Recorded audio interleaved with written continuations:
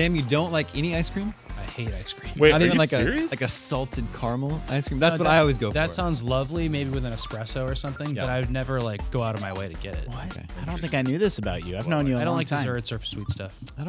I just don't ever have the hankering for it. Like if I'm not going to be impolite about it. Sure. If it's at a party or a birthday or something, like I'll have it. But I'm like, oh, No man. cake for me. I'm just like, Sam, I could not possibly be more opposite than that. Like if I'm walking by it, I have to like I'm like, but you like "Whoa." pizza, right? It draws me in. See? Yeah, salty sweet, man. Give me all that garbage. All right, and with that, what's up, everybody? Welcome to IGN Game Scoop. I'm your host, Damon Hatfield. Joining me this week is Justin Davis, Scoop. Sam Claiborne, Hey. and Mark Medina. Hello. And we've got a great show for you this week. We've got some details on why Sony is skipping E3 this year. We're going to talk Okay. about... Oh, okay. Cool. What more do we need to know? Well, we didn't know why. It was a big question mark. Damon has the answers. Well, we have some answers. We're going to talk about arcadey games. Last week we talked about Metroidvanias. Where do you fall on the term Metroidvania, Justin? I'm for it. I'm pro Metroidvania. There's Even no though- such thing as an arcade game. I do think they should Even just be though- called Metroid-like. Yeah, that was the whole thing. Yeah, that Castlevania is unfairly getting credit for something it didn't actually. That's fair. They're my two favorite games of all time, though, so I don't really. So also, who cares? It's just video games. There is if that. you say language is just voices coming out of your mouth and construing meaning to someone Yeah. else, Yep. and if you say Metroidvania, everyone understands what you're talking about, and so that's all. If that Justin really was here matters. last week, that conversation would have been much shorter. Who cares? Next topic. I got to be careful with that because that sums up much of what we talk about. That's actually true. That's actually true. But first, Far Cry New Dawn should be getting about out there into your grubby little mitts by the time this podcast airs. I've been playing a lot of it. Actually, I'm reviewing it for IGN. Mark's played a lot of it. It's been in these grubby mitts for like a week. Yeah. And you can talk about it? Well, by the time this episode goes That's live. awesome. We're coming to you from the future or the past. We're coming to you from the Whatever, past. however it works. And as of this recording, I haven't settled on a score yet, but I like it. It's fun. It's definitely like a scaled back experience. It's a budget price title at $40 at launch, and it definitely feels like a little bit more of a budget title in some Well, way. I like it. It's fun is like a 7.2, I think, on our scale. Think so? I like what it's the fun. Right I below like it, that, comma, it's fun. Yeah, right below that is I just like it, okay? Yeah, That's a 7.0. And then, Yeah. and then the 7.4 is it's good. It's good. It's good. Yeah, I think that checks out. Yeah, that sounds about right. One day we're going to write all 100 of them. That's really good for April so Fool's Day. A new We IGN do. scale. Yeah. I kind of love that. Which one is like, All right. Well, we'll have to cut that part out. Yeah, I was gonna say if we run that idea by a couple of people, Yeah, and like yeah, it, and they- this part will end up be cutting out. yep. And so if you're hearing this, nobody thought that was a good idea. Tina said no. Anyway, Far Cry New Dawn, standalone sequel to Far Cry 5, a game which I liked a lot. Reviewed that last year, and I actually liked the ending to Far Cry 5. I might be in the minority there. Some people, that might be an unpopular Well, opinion. let but us think know what everybody- happens, and we'll tell you if we like it. Wait, which ending? I'm assuming There's like the a main now ending. canonical Yeah, ending. the now canonical ending, which has been, in order to even know about what New Dawn is, you have to know it. So I don't think it's a spoiler. We're a going to spoil spoiler. Far Cry 5 for you. The Yeah. bad guy wins, kind of, and it turns out he's right. Yep. Yeah. Yeah. And I liked that. It's like wasn't a happy ending.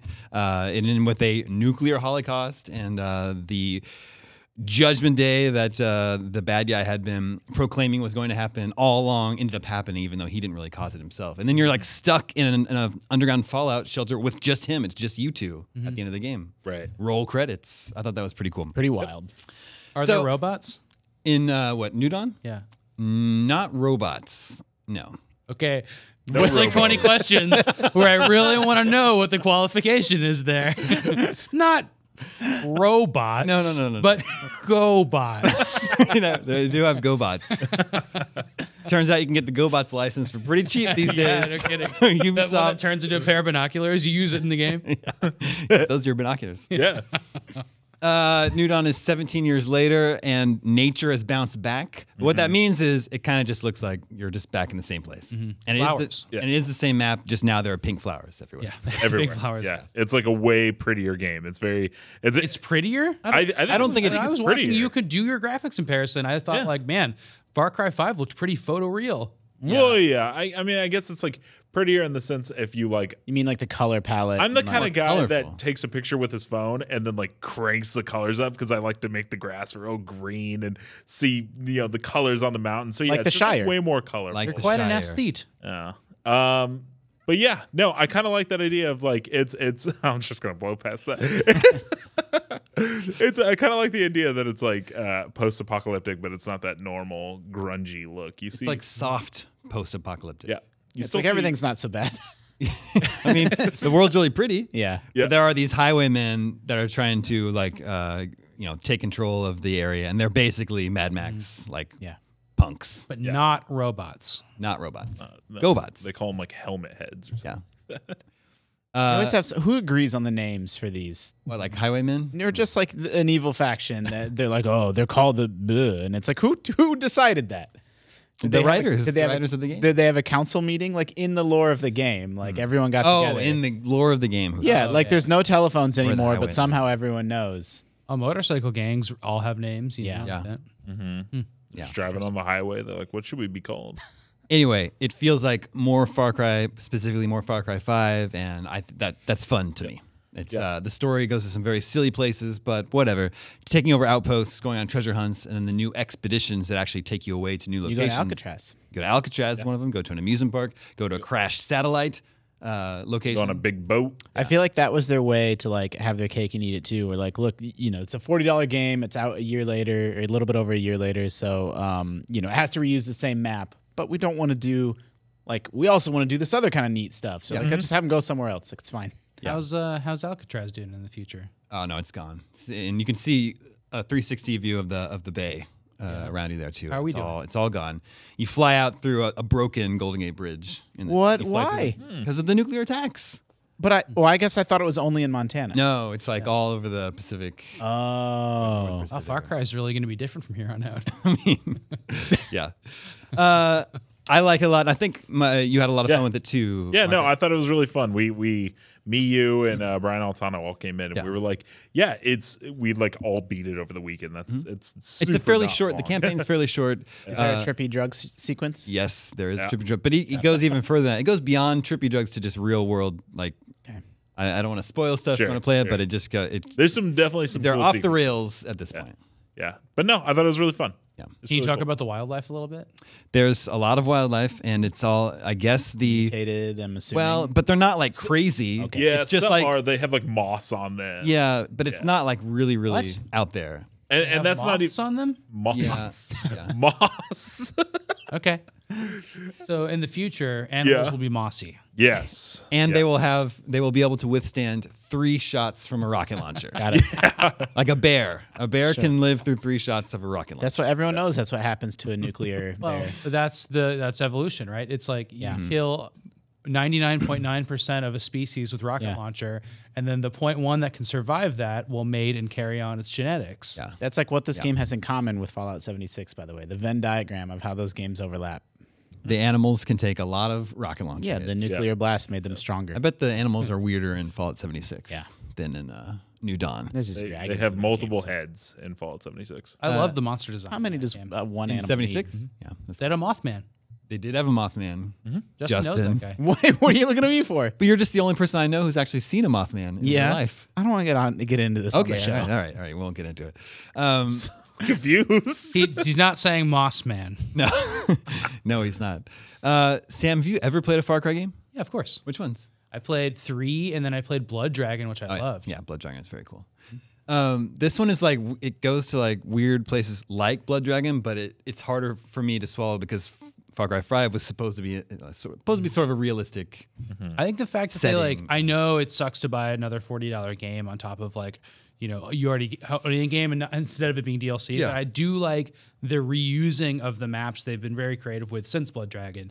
And Primal was so cool. Like, I mean, that was such a good idea to do a spin-off that way. I really liked Primal. And I know like in execution, these aren't working out well every time, but like it's cool to see teams not be, dispersed to work on other things, but like keep on like iterating and do fun ideas. Yeah. Yeah. I think they're delivering on the promise of, I feel like every $10 or $20 DLC has left me a little bit unfulfilled. It's just sort of like it's over too fast. And it's like, well, so Except horse armor.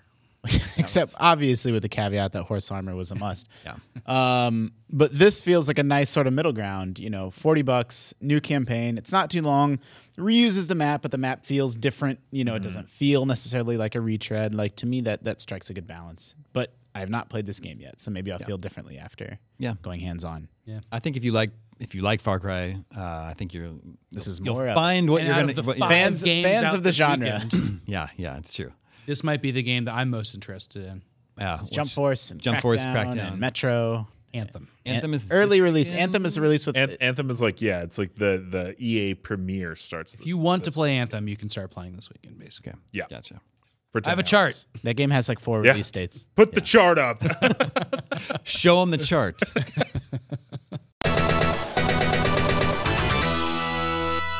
All right, moving on. Last year, we learned that Sony would not be attending E3 2019, which frees up our Monday evening to do whatever we want, I guess. Yeah, It's a we Monday of won't E3. have any work to do. Yeah. That's We'll always, just sit around and do nothing. it's always I such think a we should- highlight of E3. What a bummer, man. It is a bummer. I mean, like, Yeah. what I don't know, like interest starts to build over the weekend. Yeah. You go through EA, you go through Microsoft, and then on the day of Monday, you've got Ubisoft in there. There's a couple other little conferences, and it sort of like swells and sort of crescendos into Sony's conference. But now that's gone. It's not uncommon for Sony's press conference to be our peak E3 traffic. Yeah. Yep. Yeah. That's not always. Well, the case, it's tough for me because I started in my first E3 was in 2016, and 2016 had that really good conference. Yeah. That's when they revealed Death Stranding, and it was just like that was my first time in the war room with everybody, and everybody's just watching this giant TV, and all this insane stuff is happening. It was so cool. It's when they showed Battlefront and all that, and then the next one was still like a stage presentation, but there was a little bit of audio issues and they didn't have enough to show, and it was still cool, but it was not as.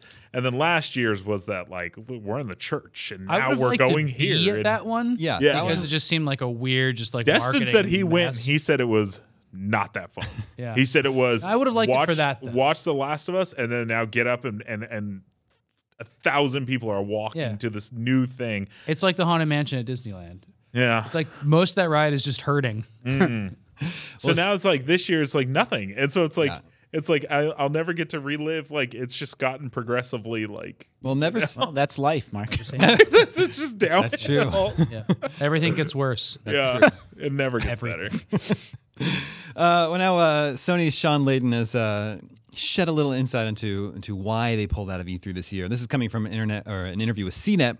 He says, now we have an event in February called Destination PlayStation. I didn't get my invite to that. Yeah. This is where we bring all retailers and third-party partners to come hear the story for the year. They're making purchasing discussions in February. June now is just too late to have a Christmas holiday discussion with retailers. So, sure, I get that. And, Yeah. when E3 was started, they weren't live streaming any of the conferences, and it was completely, mostly about like a trade show. getting retailers in there to show what games they're going to be able to sell for the holidays. How many copies of whatever Crash 2 does Target need to order for this holiday season? E3 still does.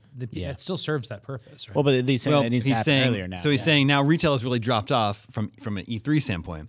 And he continues, in journalists now, with the internet and the fact that 24/7 there's game news, it's lost its impact around that. But I'm not sure I agree with that. Yeah. yeah, It's I like, don't either. I mean, it's you know, the it's- events E3 is still an event. as Exactly. big as it's ever been. for gamers, I think we look forward to that event all year long. That's like our Christmas, our Super Bowl. So it's I think that's totally a miscalculation on their part. I think Well, so. and as media, we plan for that event almost like all year. Like Sure. we've been doing E3 meetings for like months already. Yeah. Layden, Mr. Sean continues. So the trade show became a trade show without a lot of trade activity. The world has changed. The world has changed. boy. It's changing. But E3 hasn't necessarily changed with it. And with our decision to do fewer games, bigger games over longer periods of time, we got to a point where June of 2019 was not a time for us to have a new thing to say. So yeah, I mean, this is like Seems like a this year thing. this is also that, and also it seems like people were speculating. It's like they've shown us Last of Us Part 2. We've seen Ghost of Tsushima. Well, everything they Days showed Gone will us be last out. year, they're just gonna they saw the headlines. It's Yeah. like they're showing us the exact same games. They would literally again. have to show us So they the don't same have 4 games. they don't have anything like new to reveal yet. Is what it seems like to me. Yeah. Yeah, bummer. I mean, I understand. Just not having enough games. It's like Nintendo skated by with one game 2 years in a row. They did that, and they were fine, and they won E3 still with Zelda. Yeah. And then Zelda, Mario? Yeah. the That's all you Mario. need is the one game to rule them all is really all you need. Sony, here's all you got to do: just make one of the greatest games of all time, and then Or you're they golden. could just make 15 new AAA games.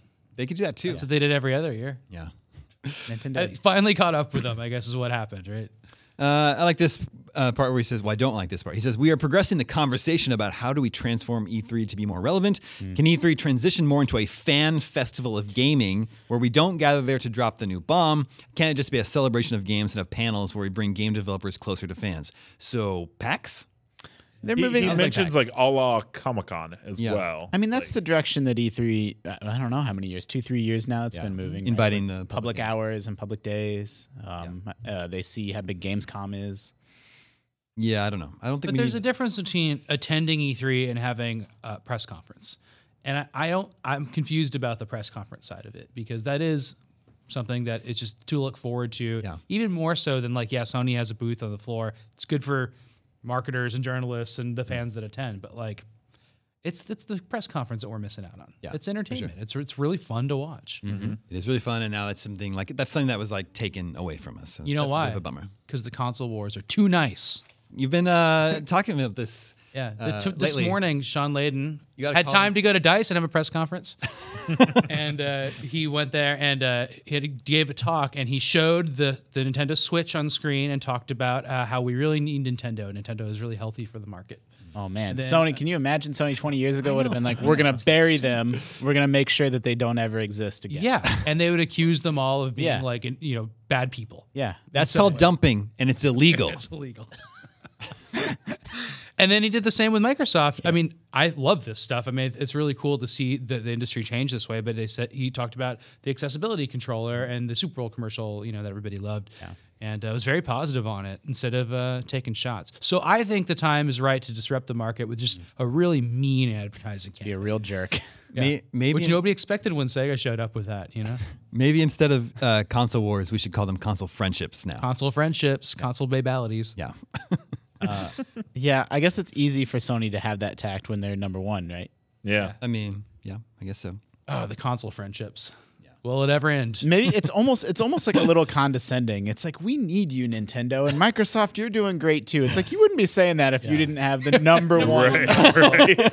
It's like a little head pat. Keep up the good work. But it happened You're at doing great, sweetie. Yeah, exactly. It happened at the Game Awards also, right? The first time they got them on stage all together. on stage, Everybody was yeah. nice with each other. And Yeah, that's true. These companies have to want to. Anytime a new console comes out, that's an opportunity for people to switch their allegiances, right? Like fortunes rise and fall based off your console launch. And like, you can't run a multi-billion-dollar business that way. Like, they have to want to put an end to that. Like, I think that's part of what these like half generations are about, right? Is like, let's just keep the continuity going. Let's keep people in the PlayStation ecosystem forever.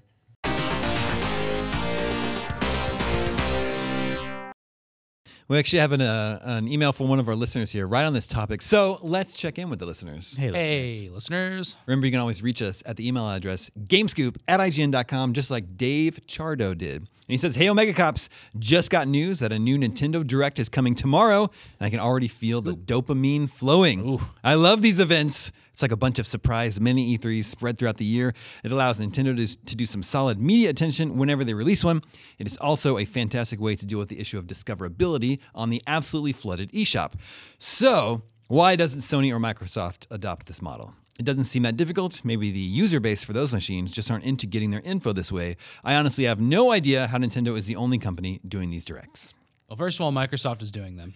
They have Inside Xbox, which they do monthly, Which they started that is very similar to. So check those out. but not as good. They're a little different. They're too long. They're way too long and just They're kinda- very long, and they're not scripted in the sense of like the Nintendo Direct is just a recorded In-person. video that they just push play on, and Yeah. where this is like a live show. They're cool, but like But that's the absolute intention of them, is to control their own marketing information and announce games and announce DLC packs. It's the same thing. And it sounds like Sony wants to. Well, that's maybe Sony also has their PlayStation blog, so in some ways they were kind of ahead of the curve. They were a little bit, True. you know, They do have the PlayStation blog up there hired every people day. away from IGN, even you know, where they're previewing, you know, PS4 games and trying to be, you know, trying to, you know, get a leg up on their marketing message that way. But they didn't quite.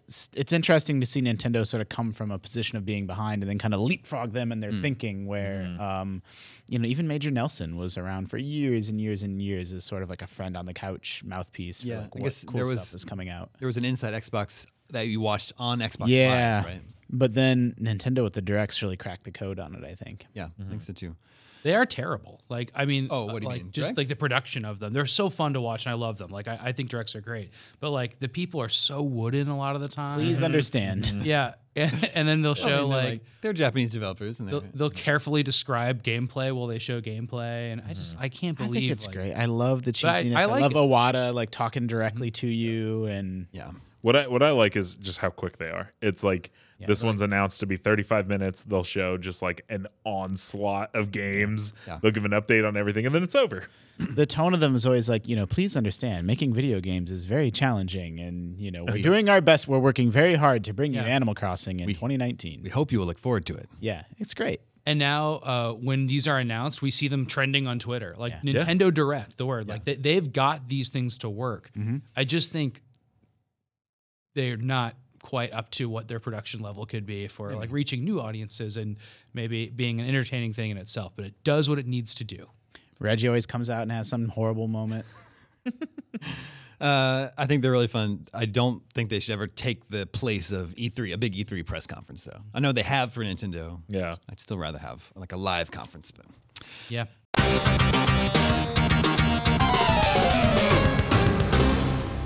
this is Atif. He says, love the show, and I love listening to you guys, especially Damien and CJ. I was very intrigued by the gameplay versus story discussion you had on the last episode, and it got me thinking. First, Justin, which keeps you coming back to a game more, gameplay or story? 100% gameplay. Yeah, we were mostly the same too. Atif says, I don't care about either of those elements as much as I care about character progression. I loved Destiny because I kept wanting to increase my light. Yeah, numbers go up, man. Loved the Final Fantasy series because they have an amazing character progression system. Loved God of War because of the skill unlocks. Kingdom Hearts because of the abilities I keep unlocking, so on and so forth. My question to you guys is, do any of you feel the same way? You are doing an amazing job. Keep it up. So character progression, I think, would fall under gameplay still.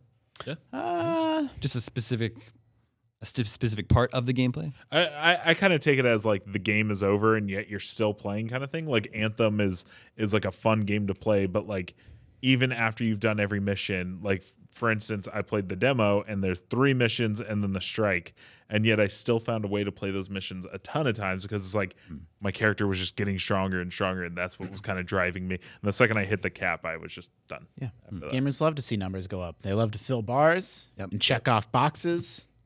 That's all any of us really want. Yeah, I think I talked about this last week. I said I like the loop of a game, and I really like Symphony of the Night. You find a point in Castlevania games where you really want an item, and you might have to kill an enemy 30 times to get that item, and it feels so good when it randomly drops it. Like, I love that feeling, and it sounds crazy. Like, just writing that out, it's like this game sounds so repetitive and boring, but that's what draws me into that game. We also So, yeah, it's cool. Some game developer within the last decade figured out, like, instead of giving someone an item that they want, what if we gave them a chance to get the item that they want? And then like that was in some ways kind of the beginning of the end, at the beginning of how we ended up with, you know, smash cut to 15 years later and we have loot boxes everywhere and it's horrible. So it's like, you know, with great power comes great responsibility. I played World of Warcraft for years, and like that thought of like the boss would get down and like it's like that wasn't the time to celebrate. Like everybody was like, you know, you'd see like Ragnarok just like topple over, and it's just like, okay, but what does he got? And you're waiting for that pop up. Yeah. And then it pops up and you're like, you're either very happy or you're very sad. And you watch like YouTube montages of people just freaking out over loot drops. Yeah, you get the Warglaves of Azeroth. The problem is this is still not over because most of the time back then there was 40 people, and so it's like some really cool like the Warglaves drop. You had to roll on the loot. You had to roll to see if you'd get it. And what do you mean roll? It wasn't so just there's 40 people in a raid and 4 gear pieces drop. And so the guild would fight over them, and you would either roll dice, and whoever got the high roll won. You could literally do. But where do they go roll. until you roll?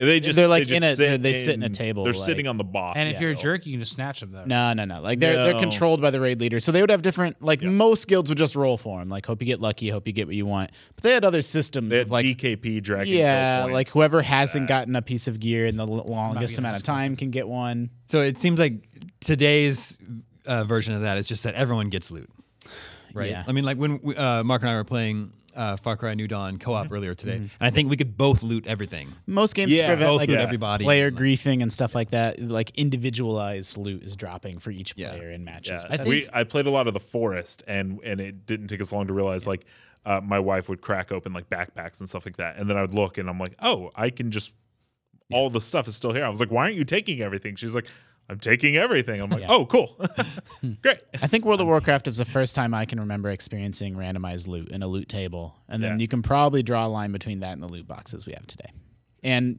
just player retention game systems that are designed to sort of keep you around and keep you playing their game.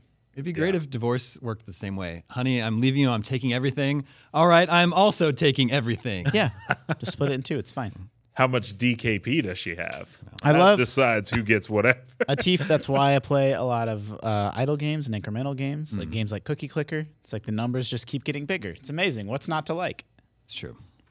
I play Cookie Clicker for the story. There is a That's little the bit of exception. a weird story That's in the that. game you play for the story. This is Jack. Kind of Says, a lore hound. Cookie. What's it called? Lorehound? Cookie Clicker? I just made that up. Yeah, for Cookie Lorehound's Clicker. pretty good. Yeah. That's our new name for people who really love stories. And The then lore hounds. Okay. people who play video games for the stories. Yeah. Yeah, that probably exists. Love you. Lorehounds. This is Jack. He says, love listening to the show each week. Keep up the good work. This one is primarily for Sam and Justin. Ooh. Absolutely no offense intended for anyone else. All right, see you guys. Yeah. Offense taken. Get bent, Mark. From listening to you both talk, it's very clear you understand exactly what you like and what you don't like, and what it is about things you enjoy. I've come to realize that my critical thinking skills are terrible, and I struggle to express much beyond "I liked it" or "Yeah, it was good."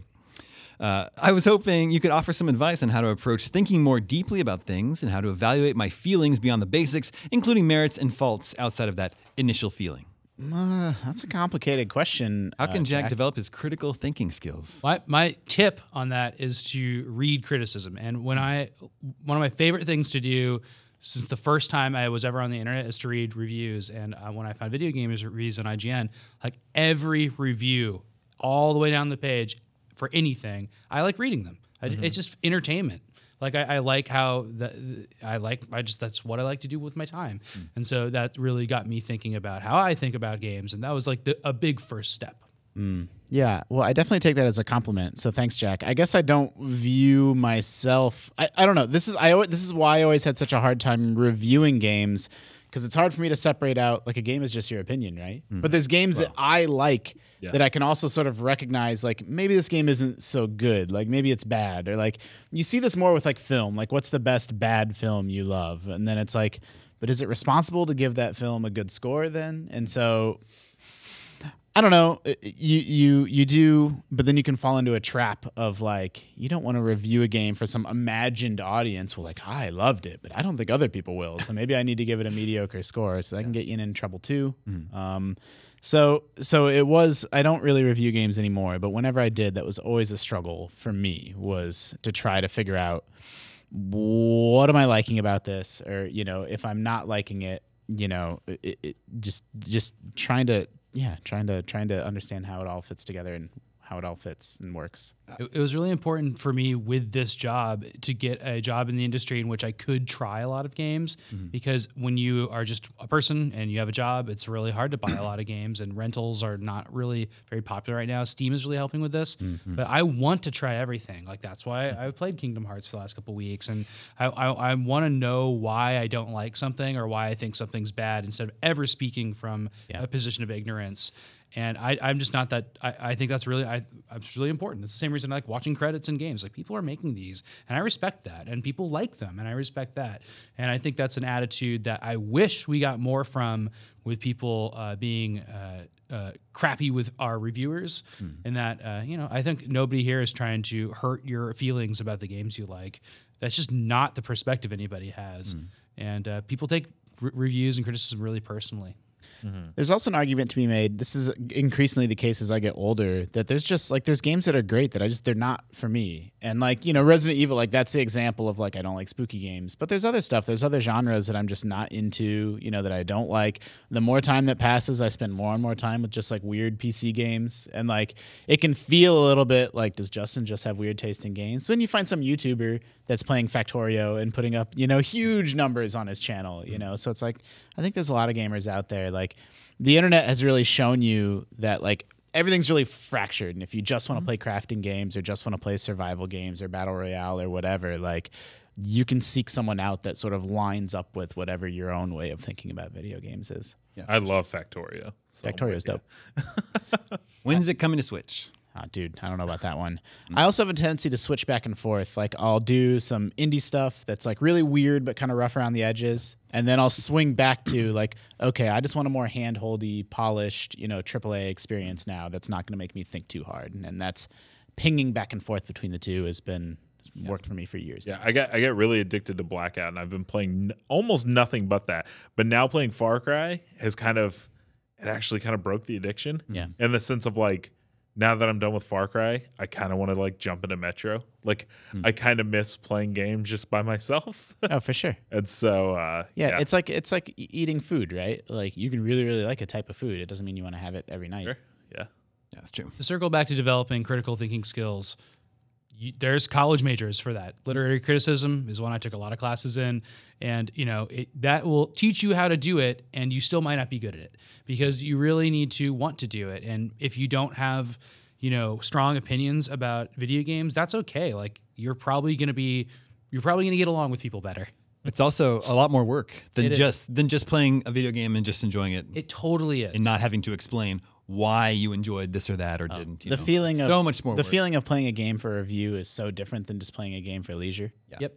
Yeah. And when we hire members of our editorial staff, we look for people that are critical and can think critically about games and really interview them about that and read their writing to make sure they can do it.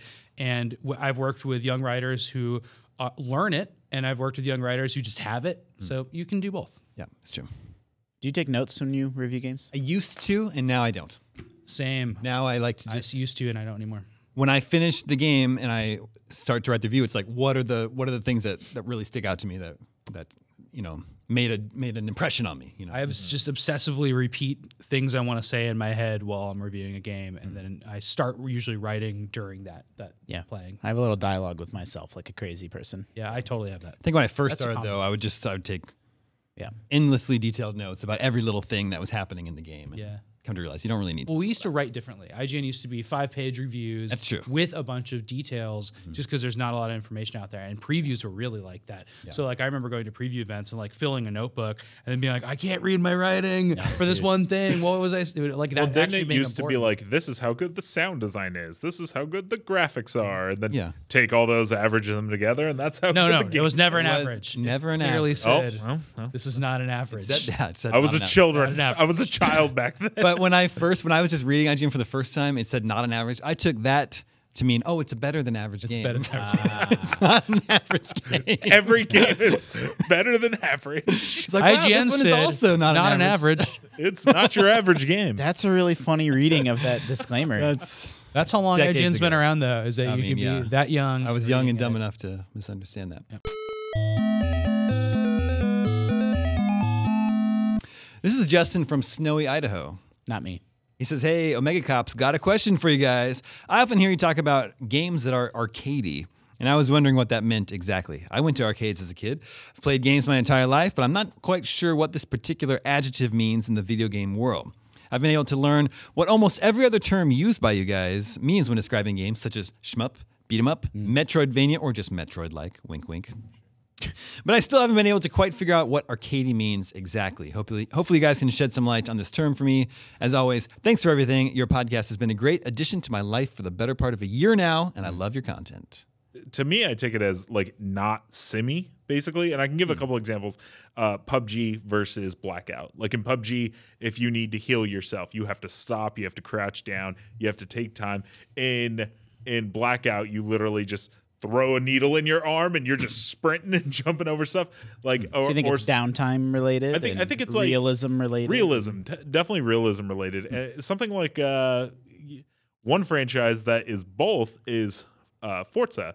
So you have Forza Motorsport. That's Forza Motorsport is way more simmy. Like the cars feel more like cars. And What a wonderful illustration of the concept of simmy versus arcadey. I'm not being sarcastic because that franchise bounces back and forth. Well, because then you have Horizon, which is just pull the triggers and your car doesn't slide as much because that kind of stuff is just more forgivable. And so I guess I kind of take it like that. It's just Different goals. Yeah. Different levels of how punishing the game is if you make a mistake. Yeah. I tend to think of it in terms of like a smaller scope game, like an arcade game that was meant to be played in shorter sessions. It's not telling a grand epic story. There's not an open world to explore. Games were like that until the NES became popular and home gaming became more popular, and then they realized if we put out just an arcade game, people are going to finish this in an afternoon. So we need to actually start writing stories, build out larger adventures, allow them to save their progress and come back to it later. But I think of modern games like Spelunky is still an arcadey game. I think of fighting games are arcadey. I think a game can still be really long and epic and be arcadey, but it's about how much gameplay are they designing around? An arcade game has to have probably a bite-sized or a smaller scale sort of gameplay experience that then is just repeated. Like in a beat 'em up, how many moves do you have? Like 3, Yeah. But they stretch it out over 8 levels, and it still feels fun, and it's designed in such a way that repetition doesn't necessarily wear you down. So yeah, I think arcade games are repetitive, but not necessarily in a negative way. I'd like to find a more positive version of that word. Yeah, one thing you guys haven't brought up yet is the score.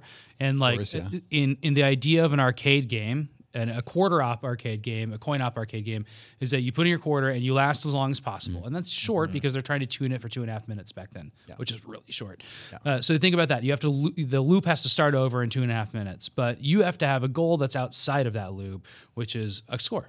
So I think games that are arcadey that are not score-based, like a competitive shooter, still have that loop, like 2 minutes to 7 minutes for a round. Right. And what are you aiming for at the end? Well, you're aiming for your character progression now these days to go up, and that's similar to getting. Well, it's true because score PUBG, up. the circle collapses are 4 minutes apart, where in Black Ops, the longest one is 2.5 minutes, and they get it's a faster pace is I guess kind of how I kind of take it. Easier to pick up.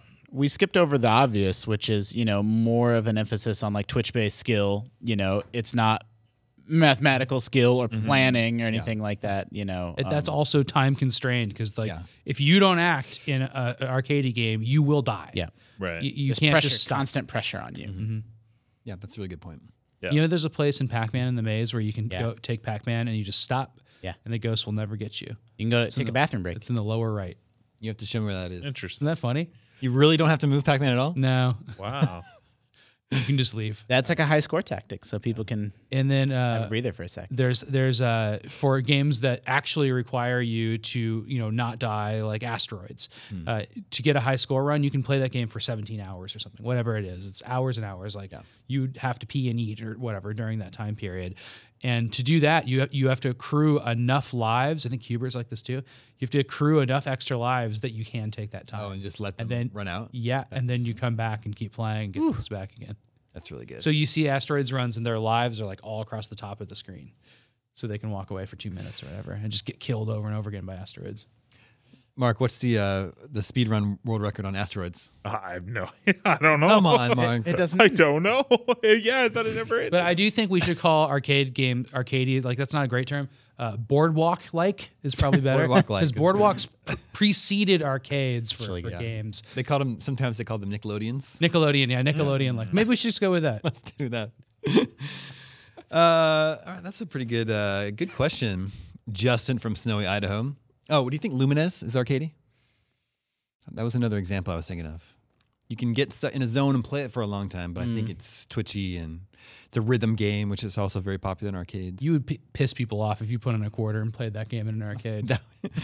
It would be tuned. The difficulty would be tuned much higher in the arcade version, I think. Yeah. I would say no, because Lumines, at least in like its single player mode, it's not just like it gets harder as it goes, but it kind of ebbs and flows. That's like it true. gives you sort of moments of downtime, and it's sort of the game and the music is sort of having a little bit of a dialogue with you. We're like up, up, up, up, up, and now here's a little cooldown before it ramps back up again. We have Atari's version of Tetris in our arcade, our office arcade. Yeah. A nice original Tetris machine.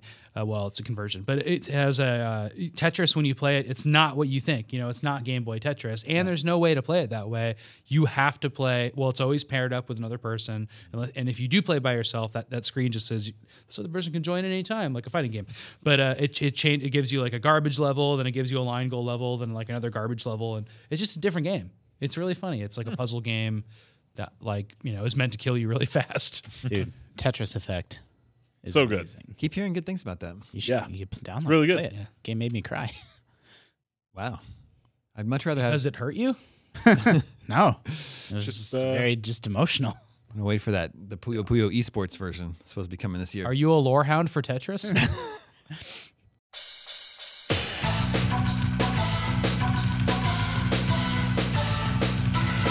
That brings us to video game 20 questions. I have no response to that.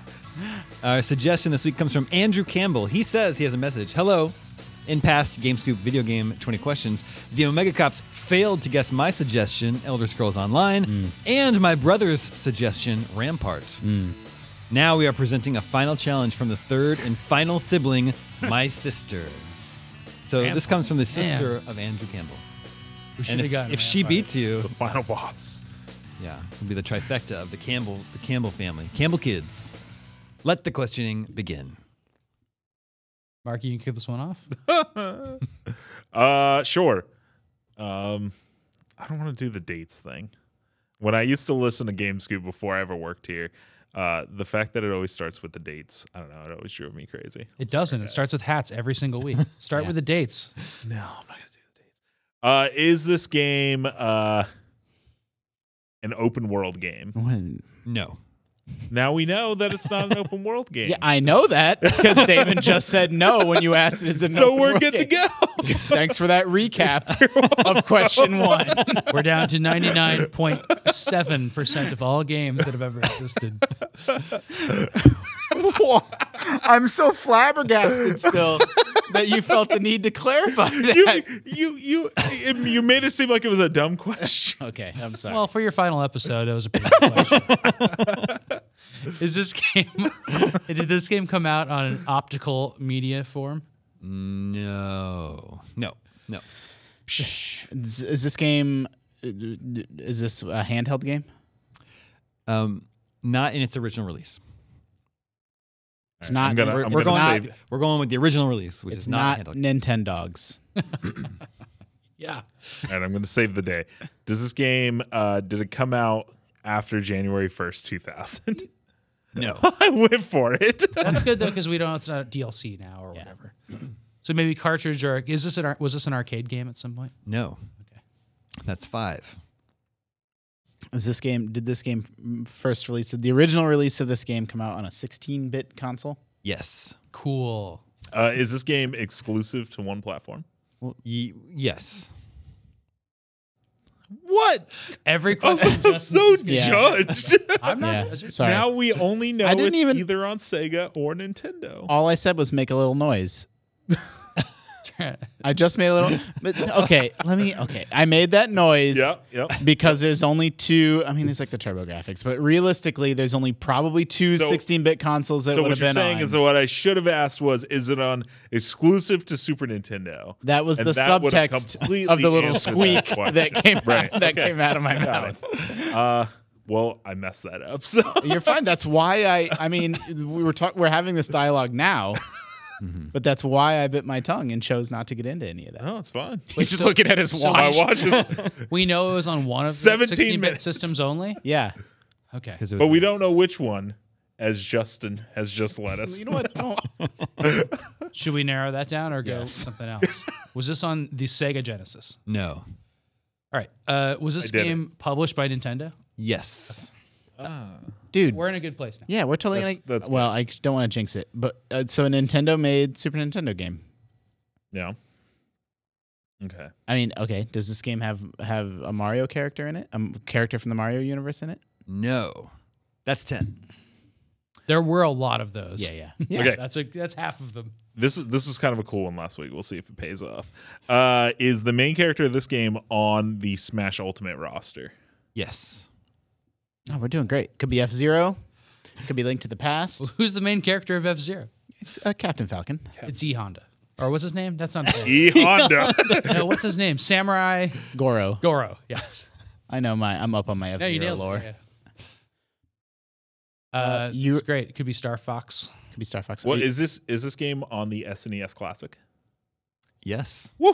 Whoa. Well, there's only. Are you we have racing- basically his You have fingers that we have left? 8 we can questions guess left. each one. Are of you them. racing space cars in this game? No. It's probably Star Fox. Though. Are you Well, it could be Donkey Kong Country. are you piloting an R-wing in this game? No. Well, I was okay. I was gonna say this have some weird new technology, so we can get Donkey Kong Country. Is this game made by Rare? No. Oh, guys, That's I don't 15 want to. I don't want to botch this. Okay. No, we're good. It's Link to the Past. Or I mean, Super it Metroid. sounds like it's Super Metroid, Link to Could the be. Past. I don't. Then that may be it. I mean, right? Super Punch Out. Little Mac is also in. Yeah. Is Little Mac in? He's in the original Punch Out? But is he also? Are you also Little Mac in Super Punch Out? I don't actually know. Yeah, because you're clear Little Mac, I think. You're the wireframe. Yeah. Do you punch in this game? Well, No. okay. Damon's being nice to us. Yeah. Well, that eliminates The Legend of Zelda too. Do you transform into a pink bunny in this game? What game is that? Link to the Past. Oh, really? No. Oh, we might not get it. Yeah, Maybe- I hope we don't. Metro? It's either Super Metroid or what was the other one I said? Donkey Kong Country. It's not Donkey Kong Country because it's not developed by Rare. You yeah. asked. Oh, right. So Super Metroid's still in the running. Kirby Yeah. Dream Course or Kirby's Avalanche. Yeah, Oh, it good could be a Kirby. point. Which Kirby was that? Oh, I really don't want to screw this up. We got It's, overconfident. Kirby, it's Our the Kirby, hubris. Kirby All-Stars, the 8-game one or something? No, Dream Course do we is. got? I think. There's a Kirby Two questions. game? and a I yes. also think. Is this a Kirby game? Yes. Oh. Okay, so it's either Dream Course. So we got this. It's either Dream Course or the what's the other one? Isn't it called All-Stars? The one with that one the in 8 the- games I or don't. whatever? Classic I don't think Collection? it's in Classic Collection. I think it's Dream Course in Classic Collection, right? Well, Dream Course definitely is. Is this like a weird take on golf? No. All right, so it's Kirby All Star. Well, I don't know. I don't. Is that what it's called? I don't think that's in. I don't think that's the one that's in I there. thought it was. Maybe not. Is it Kirby's Dreamland 3? It is because I bought it. I remember to complete my collection. of And then all it the came games. out on. Yeah. It's called Kirby Superstar. Okay. Yes. Is this Kirby Superstar? Yes. 20 questions. Got it right on the last one. Well done. Nicely job. You know what's cool about we've talked about this in Game Scoop, but you probably haven't heard about it in a long time. I got a cartridge that because I found out it was one of the few games I didn't have in the collection, so I got it, and it has Game's great. this really cool Metroid-like game in it where you explore these mines, right? But in that you get little items from these other Nintendo series. So you get like a thing from Samus's maybe the Maru Maru or something. Was that what it's called? The roll ball. And then you get a Earthbound trinket. And then the whole thing though is very similar to Smash Brothers, which was made by the same team shortly after because it was like a Nintendo Warship project. HAL Laboratory. Yeah, you can definitely. Yeah, that's actually a really astute observation. Is that HAL did this not that many years before Smash? It was like 2 because years. it was a very very late Kirby, SNES game. Yeah, 1996. And they were already playing with that After crossover, Mario 64. and that's actually why you can feel the Kirby love. In The Smash to this day. Yeah. the same year that the Nintendo 64 came out. Yeah. One second. And also, Kirby Superstar is amazing. By the way, I spent hours with my friends doing the samurai, like just the time, just press the button as fast. And as that's you can. similar to like the punching bag game and Yeah. like the early Smash Brothers and stuff, like the mini games in it. It's very, very good crossover there. I never played Superstar until you got it and brought it into the office Yeah. and played it at your desk. One of my buddies had it, and it was like our go-to game. It was great. It's got it's 8 games in one, which is a little misleading because like 5 of them are like weird little mini games, but there are like 3 full games in it. Platformers in it. Yeah. What was this family that we The Campbell family. Campbell Defeated. so Campbell challenge. Well, Their terrible reign is at an end. one out of 3. Yeah, that's true. Thank you for the suggestion, Andrew. And that about wraps it up for this week. If you are a Far Cry fan, enjoy playing Far Cry New Dawn this weekend, or Crackdown, or maybe Anthem, or maybe Jump Force, or Metro. Something, or Metro. There's something for everyone. Meanwhile, Justin's still playing Trails in the Sky Trails in the Sky. almost every night. How's the lore in that game? The lore, that's actually the best part of the game. Yeah. Good lore hand. For lore hounds, I recommend it. Mark, you're going to play Metro? I think I want to try Metro because I can't play Anthem on Friday because I have a group. Bring up the chart. A core group of friends, exactly. Wow. That I play those online games with. That I played the demo with, and you're screwed as a PlayStation guy. You have to wait till final release. That's a really interesting dynamic, or like social dynamic of like I could play this game early, but I can't because I have a crew that I'm going to run through the game with. Yeah, that's like couples having a show they watch together. Yeah, I want to play with my dudes, and it's just like platform. I guess I don't want to say like loyalty, but for the most part, like I'm going to play the game on PlayStation. So it's one of those things where it's like, even though I have a pretty good gaming PC, I know I'll start over when I get it on PS4. And Xbox and PC has the early release garbage, right? And they're the ones that you can play it on the 15th. Yeah. But to be fair, you can only play it for 10 hours, which is it's more than I play most it's a games lot of at all. time still, but it's not like longer the than game the is Far Cry out. New Dawn campaign. Like most people will get the game on the most people will get the game on the 15th, and by the weekend it will be locked to most people. Yeah. And they'll all be in the same boat as me. I've absolutely watched a show that I knew I'd have to watch again just because I wanted to watch it that bad. I've done that too. I think it's I saw up on- to you whether you decide whether to tell your friends if you play it. I think I saw on Reddit that someone's parents watch a show together and they caught their dad watching the show early, and it's like, don't tell your mom. But then the mom was also sneaking the show and watching it early, so then they both watched it again without telling each other. Oh no! I used to tell my wife if I had to go to work and she would stay home, I would be like, "Hey, I need you to watch like 2 episodes of like we were really addicted to like The Following, the Kevin Bacon show," and I'd be like, "I need you to watch like 2 episodes because I watched them last night, and so I need you to catch up." That's good. Yeah. Show assignments. Sam, you spent some time with Kingdom Hearts. What's next for you? I have to decide out of these games for this weekend, and I was going to ask you, do I have to just play Far Cry 5 before I play this? You don't have to, I did not. but I mean, like you'll get more out of it if you had, but you don't have to. Yeah. Yeah, I played about 2 or 3 hours of Far Cry 5. Yeah. And this game feels pretty standalone. What you should do is you should go watch the ending of Far Cry 5. Yeah, that's probably it. Just watch the ending and you should be I'll almost certainly then play Anthem this weekend. Anthem, wow, Well, I love BioWare. it's amazing. I just think they've made some bad games. New BioWare game. Yeah, I know. I'm actually excited for that. And especially because like Miranda has been telling me like, oh, it feels very BioWare when you play this stuff. And That's I'm like such an okay. underrated part of like Anthem sort of become this like thing on its own that it's easy to forget. Like, it's the next big new BioWare game. Yep. Yeah. I'll always give that company a chance. So, Have you played Anthem yet? no. Well, yeah, I have played it. Yeah. Yeah. It's very fun. Yeah. Very fun to play. It's literally the best Iron Man game ever made. Have you ever played Iron Man on the Xbox 360? No? Is that better than Anthem, you think? What the hell, man? Probably. I mean, I would assume. I thought those games were like They're 7. not good. No? 7 means Are they? good. Yeah. I think you're probably in safe Might have been a little territory lower. declaring Yeah. it the best Iron Man game. It But just, it just you're tickles just me like- that you didn't play. Have you ever How do played you one? know? Have you ever That's a played an great- Iron Man game? That's a great point. No, now that I think about it, I don't think so. Like, unless you count like Marvel Ultimate Alliance, like I don't think I've ever played. But I thought I wrote the guides for 2 Iron Man games. Yeah. Yeah. The Wii one is the worst guide I ever wrote. Worst game You I've wrote ever a bad played. guide? Why didn't The you write a worst better game I've ever guide? played for work. Yeah, well, it was a pretty good guide. You know what? I couldn't find a collectible in that game, I remember, and it took me like weeks. Yeah, Yeah. I mean, that wasn't my full-time job at and the then time. when you thankfully. finally found it, it was so worth it. So Oh, I was so mad. And there was like dumb like logs you had to destroy. It was like the stupidest game. For me, I'm going to try to bring Assassin's Creed Odyssey home. I feel like I'm at 69 hours into the game. I think, so I feel like, all right, I want to wrap this thing up. Yeah, I did beat it. I did love it, but I did enter wrap it up mode in the home stretch. I'm like, okay. Wrap it up. I like doing that. I've also started Game of Thrones over from the very beginning. I've been watching that. And if anyone out there has considered trying to do that before the final season begins, I highly recommend it. I've thought about it. It's amazing. but Do you I have to just watch don't it know. with your wife? Oh, yeah, yeah. Do you know who, like, the second time through, do you have a new, like, you understand the politics It's like, Uncle Benjamin was all over the first season. Now I get it. Because, like, Yeah. previously when he, like, reappears, like you're 8 years who the heck's ago. this guy? Renly and Stannis finally makes sense. Yeah, everything is good.